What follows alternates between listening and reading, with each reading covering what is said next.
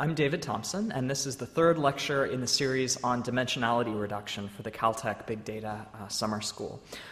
This lecture is going to be on the topic of feature selection. So in previous modules, I talked about local methods for pattern recognition and then described how those methods don't work as well as you move to higher dimensional input spaces. So this is, I guess, the simplest, easiest way to reduce a high dimensional data set to something more manageable, and that's just by taking a subset of the features. And there are a bunch of ways to do that. We'll investigate many of them here.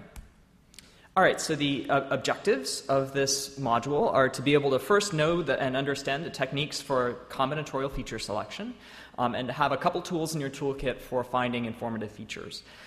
There are two basic kinds of feature selection methods. There are wrappers and filters, and you should be able to know the difference between them. And you should also be able to know different search strategies for searching for subsets of features. We're going to talk mostly about forward and backwards feature selection.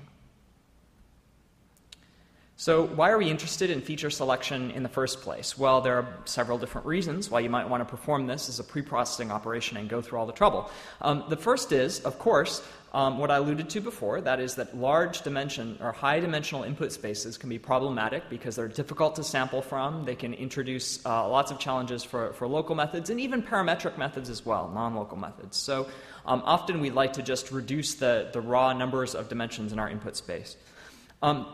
Another good thing about feature selection is that it provides a way of revealing key relationships in the data, that is, particular attributes that inform your classification or regression decisions, right? So this is useful from an interpretive perspective, right? If I'm trying to understand what's present in a data set, knowing the informative features might be intrinsically or independently useful.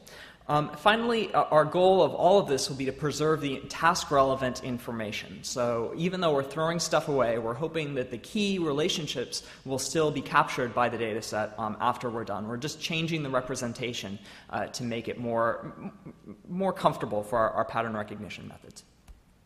All right, so every feature selection system involves two different parts. There's an evaluation criterion, that is how you answer the question whether a feature is good or not, or if any given set of features is good or not, how it performs. And then there's a search routine that you use to explore the space of different feature combinations, and we'll talk about each of those in turn. We're going to start by discussing the evaluation criteria that you use. So given some subset of features, how do I score that subset with respect to my pattern recognition task? Okay, and there are two basic different ways of doing that. There are wrapper evaluations and filter evaluation strategies. So the wrapper strategies, this is a general class of feature selection routines that they sort of envelop whatever core pattern recognition engine you're using. So say I'm using a k-nearest neighbor approach. The wrapper would simply push the candidate set of features through that k-nearest neighbor and evaluate the performance with respect to the task using whatever task-relevant metric we've chosen for our basic pattern recognition engine. In this case, it could be cross-validation error, for example, on held-out data points.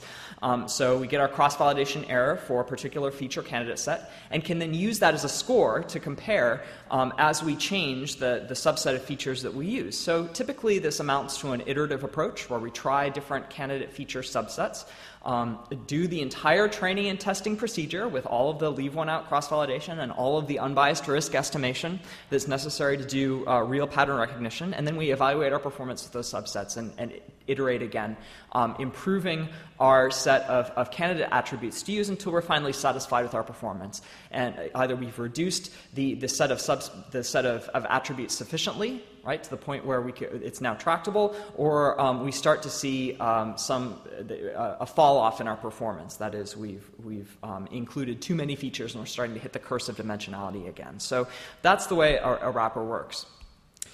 Filters, on the other hand, operate as a pure pre-processing step. So they have some measure of performance that's totally different from your pattern recognition performance, right? It might be some measure of informativeness with respect to class labels measured by some other model. And by applying that in advance, you can do the iterative juggle and figure out what the optimal subset of attributes is before you even bring it to your k-nearest neighbors classification or whatever classification method you're planning on using ultimately to solve the problem.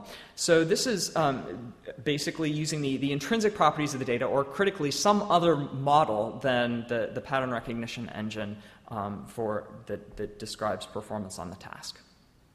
All right, so of these two, I'll talk about error evaluation for wrappers first.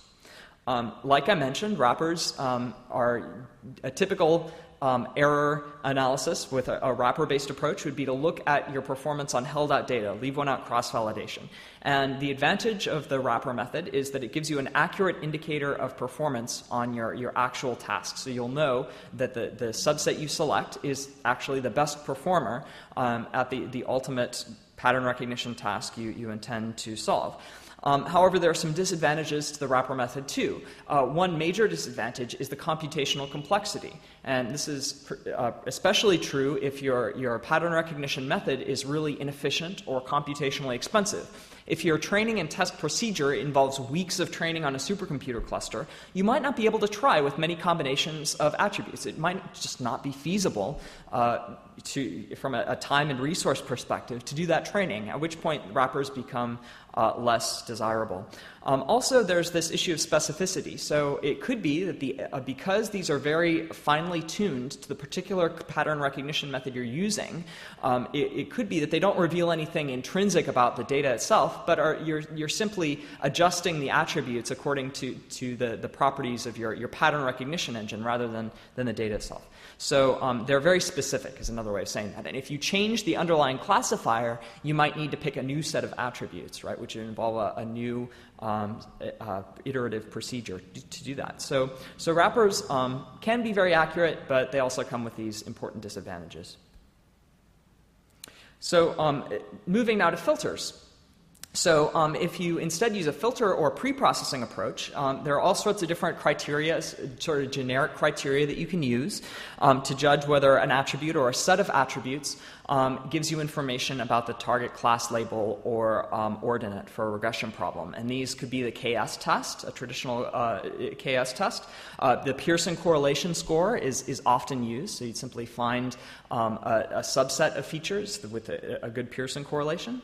The mutual information is a method, it's basically a measure from information theory that measures the amount of bits of information that some subset of features provides about your class label. Or you could use the Fisher score. All of these are valid filter criteria that you could apply that are sort of independent of your classification model. And advantages to using a filter approach is basically computational. When you can't apply the full pattern recognition method in its entirety on multiple runs through the data, then you can apply this as a pre-processing step and reduce the number of attributes at the outset, right? Which saves you from the curse of dimensionality. The disadvantage, of course, is that you're sort of positing some new measure of performance that's different from what you ultimately want to evaluate. So it implies some new, potentially redundant model. Right, so which raises the question, why are we going through all this extra work of building a whole new model for our data, a whole new performance metric, when really what we're interested in is our k-nearest neighbor classification? I want to talk about one other specific filter approach based on the conditional mutual information, because this is sort of emblematic of a bunch of useful filtering criteria from information theory, and because it tends to perform pretty well. So this is Fleury et al. In Journal of Machine Learning Research 2004, but again, like I said, it's reminiscent of lots of information theoretic measures of performance that are used in different filtering approaches to feature selection. So here we have a score that's defined on the left-hand side of the equation. It's called the conditional mutual information, which basically measures the amount of new information that some new attribute A sub I provides about the class label Y, given the data that given the attributes already in the set, that is the attribute set A. And this is defined as it follows on the right side. So we're actually looking at two different entropies. The entropy is here written using capital H, and the entropy describes, it's a measure of uncertainty about a distribution. So we're measuring the uncertainty about the distribution of class labels Y, given our current set A of attributes, and then subtracting the entropy of Y given the joint, the values of the candidate feature and our attribute set together. Right? And you can expand the conditional entropy in the following way. These are, again, just straight-up definitions from the information theory literature. It gives us basically the number of bits of new information that this candidate feature will provide with respect to our class label. So this is a particularly useful and high-performing filter function that doesn't presume any knowledge of the ultimate classification method that you're going to use. Of course, it requires that you're able to estimate the probability densities. So it does require some kind of probability modeling there. But provided you can do that, then this is a fairly straightforward approach to use. Okay, so now that I've talked about different evaluation criteria, I want to describe the search routine that you use for exploring different subsets of attributes, different subsets of features. Probably the most common one is called a greedy forward search. And you can think of this like a salad bar, where you start off with an empty plate and just add things one at a time according to whatever looks best. So formally speaking, you start with an empty feature set. This is A, starts as the null set, which is A is our set of attributes here. And we iterate, adding at each step the best performing feature to our data set. So this involves a bunch of nested loops. While our performance is still improving, we look through all of the candidate features that we have remaining. That is all the items on the salad bar. We try adding that candidate feature to our data set, and then evaluate our performance using our performance criterion that I mentioned before, either a wrapper or a filter method. And based on that, we figure out which is our best overall feature to add to the data set, and we append it to our feature set, and then continue iterating, looking for the next best feature to add, given the one that we've already established. So this, again, continues as long as we want to, until either performance starts to suffer or we start encountering the curse of dimensionality. We've grown our attribute set too high. It's called the greedy method because, of course, at each step we're trying to maximize our performance gain. So it's not always optimal. And in particular, if there are pairs of features that are together very informative but independently not that informative, we're not going to catch that relationship here because we're just adding the next best feature at every iteration. That said, greedy forward search usually works pretty well for most practical problems, and it's a good place to start. It also has the advantage that it's pretty computationally efficient because you're starting with very few attributes, right? So those early computations that you do, it will be pretty cheap to perform because the attribute vector is fairly low. You're working with a very low dimensional problem. Right, and you can carry that on for as long as you want. So that's one example of a simple search strategy. Here's another search strategy you might want to use. Obviously, if we're starting with forward search, the converse to that would be a backwards elimination, where we start with a full set of features, and then at each step we figure out which one we want to eliminate in order to best improve performance. Again, this starts off with, you can see on the formal algorithm there on the left side, we're starting off with features 1 through a sub n, right? So we start with a full set, and then evaluate one candidate at a time, eliminating it, evaluating our cross-validation error or our wrapper metric, and then removing it from the data set. Now, this has some disadvantages because obviously we are immediately susceptible to the curse of dimensionality. So it is impractical for many circumstances where we'll just fail utterly for the full set of features, right? And it will be impossible to get any sort of meaningful performance score out of that. We'll also incur all the computational cost of working with the full attribute set. So that's a major disadvantage of backwards elimination.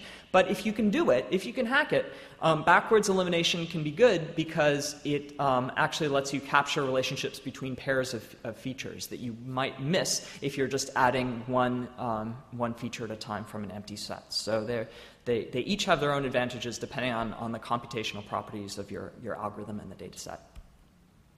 Okay, I also want to briefly touch on some options for non-greedy search. Here are just a few, but there are lots more. People have proposed simulated annealing approaches. You can think of simulated annealing as a stochastic search, where you search randomly throughout the data set and perturb your candidate list according to some temperature term that decreases over time. So very early on, you're going to be searching wildly, right, and jumping through wildly differing candidate sets of attributes. And then as the temperature reduces, you'll you'll settle into some local maximum, right, which has a good combination of features. And you can think of this as a non-greedy search approach.